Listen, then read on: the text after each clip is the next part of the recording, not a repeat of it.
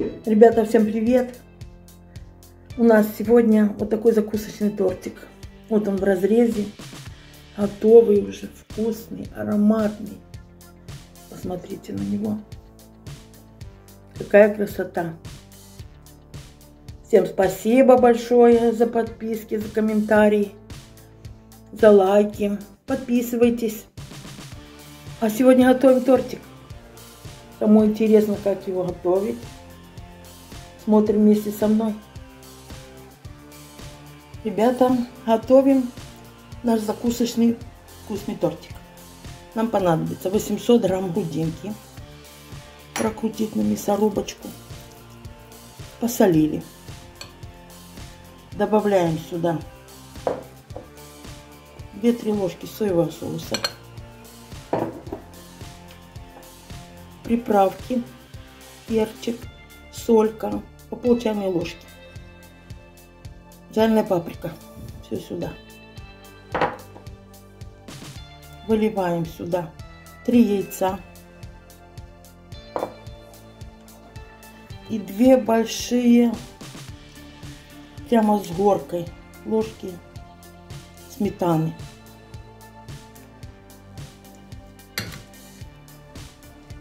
Две-три ложки манки. Все в кучу, все вместе и перемешиваем. Все перемешиваем аккуратно. И сейчас будем жарить такие коржи. Коржики. Все хорошенько перемешиваем. Вот какая масса у нас получилась. Вот такая. И сейчас их пожарим.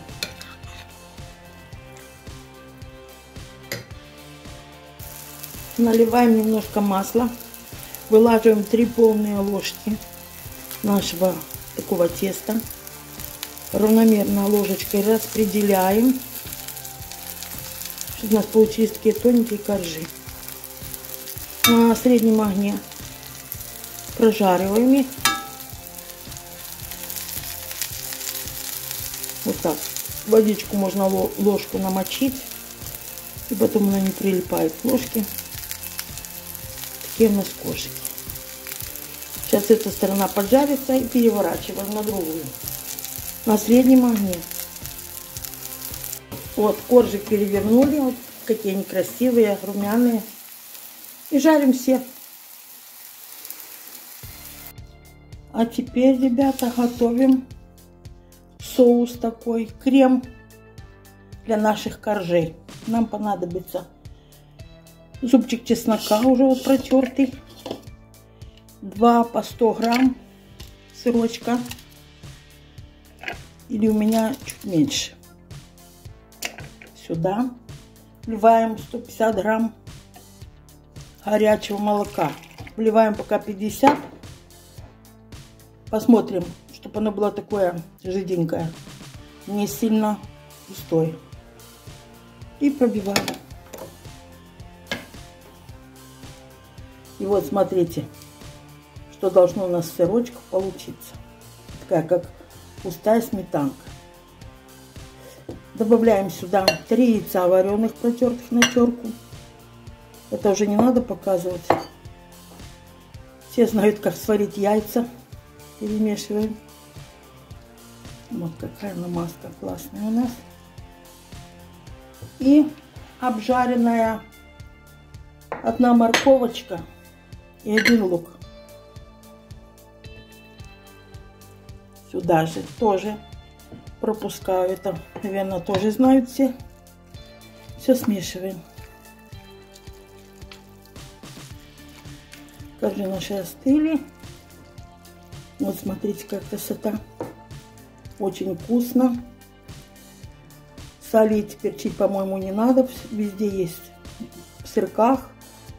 Когда жарили лучок, тоже добавляли. Ну, пробуйте. Если что-то не хватает, сольку или перчик можете добавить. Вот, смотрите, какая красота.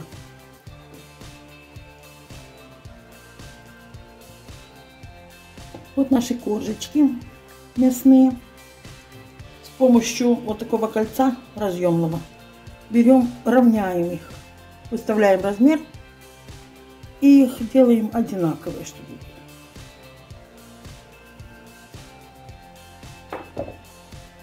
все коржики, что лишнее, сейчас убираем и будем собирать. Выровняли коржички. Теперь буквально 2 ложечки размазываем. Очень вкусная эта намазочка.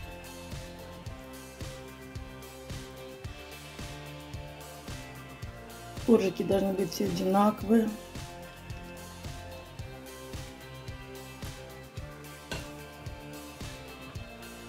Сверху ставим второй.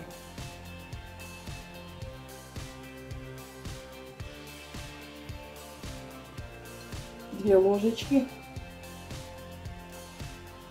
Буквально 2 ложечки. И размазываем.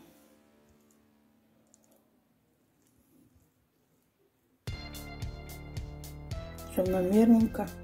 Мне получилось 6 таких коржей.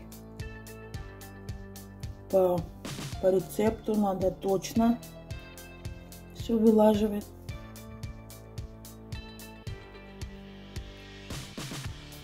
И следующий. И продолжаем все. Коржик и 2 ложки намазки. Вот так мы смазали все наши коржи. Ставим сюда разъемное кольцо и притык до коржей по размеру. Зажимаем, чтобы они были ровненькие все. И ставим в холодильничек, накрываем пленкой на 2 часа. Вот тортик готов. Настоялся в холодильничке часик. Я даже 2 не держала. Смотрите, как он пропитался, как режется, как держит форму. Очень ароматно, вкусно. Такое праздничное блюдо. Может, кому пригодится, может, кому-то понравится. Готовьте. Всем приятного аппетита. Всем пока-пока.